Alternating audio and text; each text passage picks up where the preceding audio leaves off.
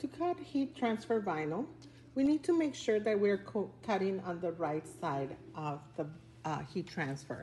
So this is the color that I want to cut. And as you can see, it's easier to distinguish when you have a color. And on the other side is gonna be white. Another way that you can see it is that taking your weeding tool is taking just a tiny little piece in the corner in whatever where your plastic stays. That's the plastic needs to always face your mat. So we need to line it up to the corner, as you can see here,